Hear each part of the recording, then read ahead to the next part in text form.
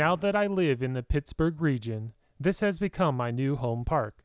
Located in West Mifflin, Pennsylvania, Kennywood has been entertaining guests well over 100 years.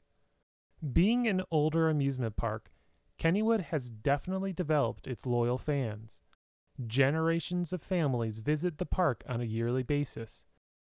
When Kennywood removes an older attraction, to some of the guests it's like losing a family member.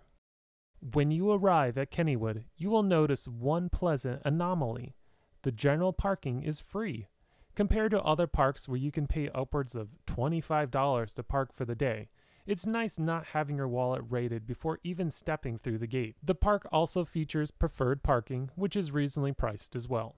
Another neat feature of Kennywood is that the park gate and the parking is on one side of the highway, so everyone must walk through a tunnel that leads right into the park. It's actually a nice feature because it's like leaving the real world behind and now walking into a place of fun and happiness.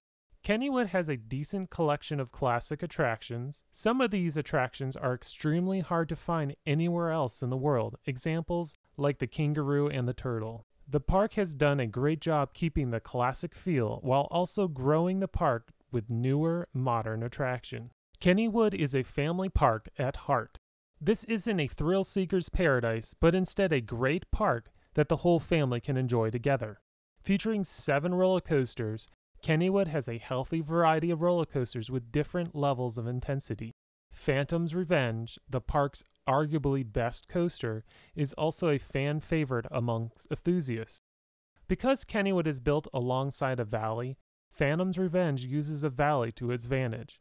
This is actually a common trend amongst the coasters at Kennywood. Both Thunderbolt and Jackrabbit feature drops into the valley. Besides the coasters, Kennywood has multiple other attractions. Some of the classic attractions include the kangaroo, whip, turtle, and its carousel. Modern thrill rides are the Black Widow, Arrow 360, and Cosmic Chaos. Kennywood also has 5 dark ride attractions, which is rather impressive for a regional park. Kennywood once again covers the old and new with dark rides. Noah's Ark is a classic walk-through dark ride attraction, while Ghostwood Estates is a modern, trackless, interactive shooter ride. When it comes to the food, every fan of Kennywood will tell you to visit the Potato Patch Fries. They make fresh-cut fries, all with the traditional toppings that you love. My wife will tell you that they are the best fries in the entire world.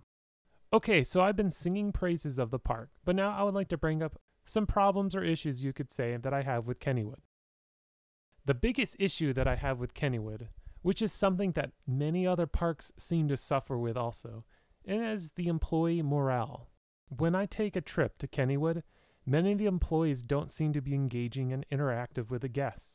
Some even come across zombie-like. I know not every single employee is like this, and usually the worst of the bunch are the ones that make a lasting impression. But this is a serious issue. I know not every amusement park can be a Disney, but maybe management needs to try some better tactics. In regards to the same issue, ride operations can be rather horrendous.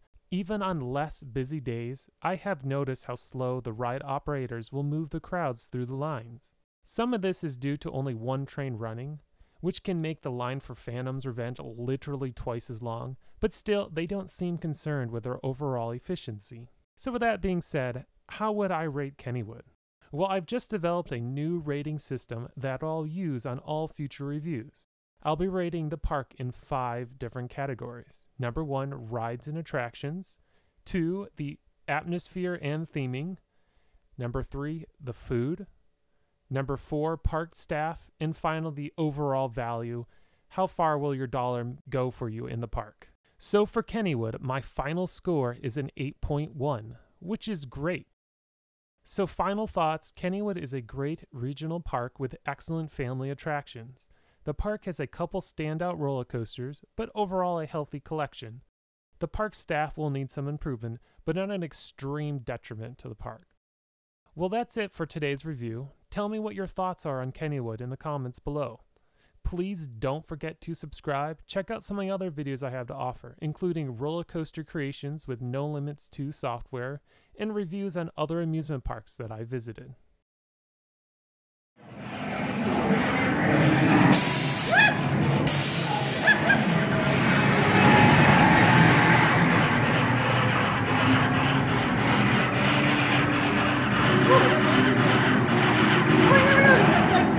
baby.